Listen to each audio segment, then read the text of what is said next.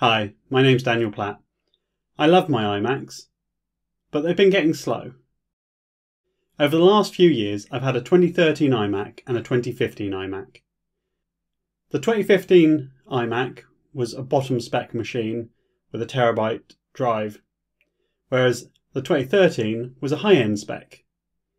If it wasn't for the Retina screen in the 2015 iMac, I would have stuck with the 2013 iMac. Both iMacs had one thing in common, one slow component, and that was the Fusion drive. In the past, there were mechanical drives, and they got larger and larger, but they were based on a spinning disk, and that was slow to access files, especially when these files were randomly placed around the drive. Then we started to get SSDs, which were made up of chips, and these were very good at accessing lots of little bits of information. However, SSDs were very expensive when they were introduced. This also meant they were smaller in size. Apple combined this large hard drive with an SSD and called it a Fusion drive. It was supposed to be the storage size of a mechanical drive with the speed of an SSD. In practice, it wasn't much quicker than the mechanical drive. Looking at Wikipedia, I can see that there is a difference between the 2013 and the 2015 iMac when it comes to the Fusion drive, and that is that the SSD portion in the 2015 model drastically shrunk. The 2013 model had 128 gigs, whereas the 2015 model only had 24 gigs. This meant that the 2013 iMac, the SSD was 12% of the total size, whereas in the 2015 iMac, it worked out to be just over 2%, which is no wonder why my 2015 iMac was really slow. Over the years, the SSD prices have come down a lot. And now we're at a stage where Apple is including the SSDs by default rather than the Fusion drive. The Fusion drive is still an option on some iMacs. However, this won't help you if you have an old iMac between 2012 and 2020 that has a Fusion drive, or even some early Mac Minis. The obvious answer was to replace the mechanical drive with an SSD. This is exactly what I did with my 2013 iMac. It took me and a friend around 90 minutes to complete the process. It was very nerve-wracking and there's lots of very thin cables. There was also the extra expense of buying the kit to open up the iMac and be able to seal the screen back up again. But that was a must to do it correctly. What I didn't realise is if you don't seal it up correctly, the fans are able to draw dust in to the screen. And this is a problem with some iMacs that haven't been opened up.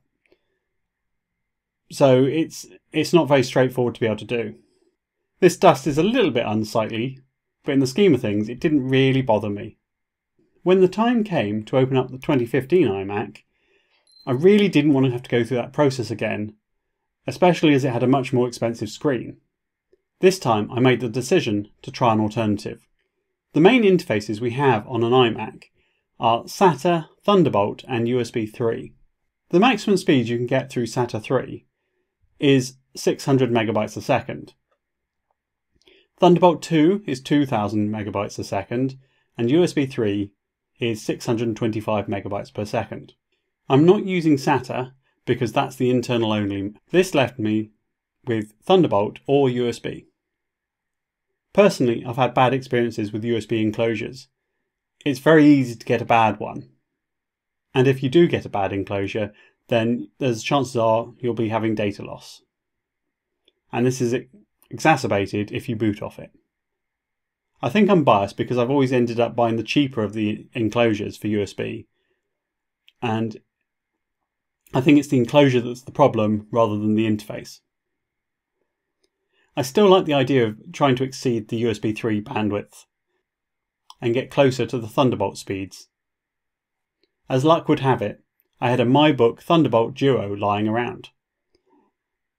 This is the Thunderbolt 1 device, which means we won't be getting anywhere near the 2000 gigabytes a second. It's more like 1000 gigabytes a second. it allows you to hook up SATA hard drives to your computer. So we're back to SATA speeds again. But you know what? I was okay with that, as I had a few SSD drives lying around and they could only achieve between 300 and 400 megabytes a second. All I ended up needing was a couple of 2.5 inch to 3.5 inch adapters. Basically, they're bits of plastic that are shaped like a 3.5 inch hard drive that take a 2.5 inch hard drive and allow the SATA interface to connect up. And I believe they're about $10 each. Opening up the MyBook is actually very straightforward. You just need to unscrew this plate and then pull out the hard drive. It's a lot easier to pull out the hard drive when it's the original mechanical drive.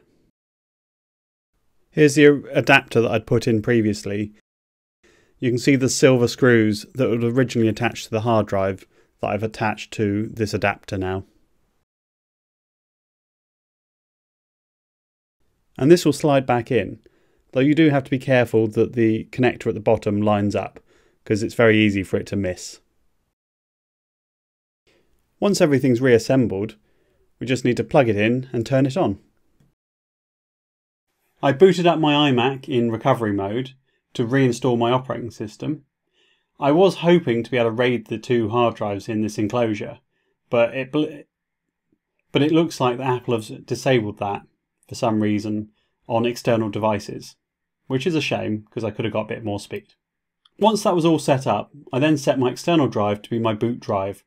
As part of the installation process, I ended up migrating my internal drive to my external drive. And once everything had copied across nicely, I then formatted my internal drive. This was to make sure that I didn't accidentally boot off the wrong drive and save files in the wrong place. You can see that the MyBook is just presenting the SATA interface directly to macOS, so we can see the actual SSD underneath, which is pretty cool. So let's talk performance.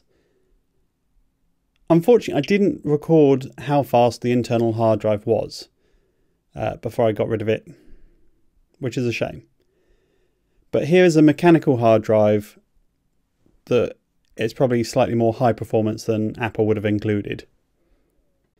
Bear in mind, this is reading and writing one contiguous file. The actual performance of using it for an operating system would decrease because of all the little files spread out around. And let's compare this to the new boot volume using the MyDock. You can see that numbers are a lot better. They're at least 3 times faster. Sometimes it's 4, depending on workload. The performance on this iMac is truly night and day in terms of difference compared to what it was. What I can show you is the performance of the internal SSD component of the Fusion drive on the 2013 iMac. So potentially I could install my operating system there if I wanted twice the read performance. But you know what, I'm keeping things consistent. It works really well having everything installed on one drive. Nowadays, 300 megabytes a second doesn't sound like a lot, but when I was comparing this to my Fusion drive, it was phenomenally faster. On the face of it, we were getting about 3 to 4 times more speed, but loading little files, which is something I do a lot as a web developer, it was phenomenally faster. It actually breathed new life into this machine. I'd recommend it for anybody. I'll see you in the next video.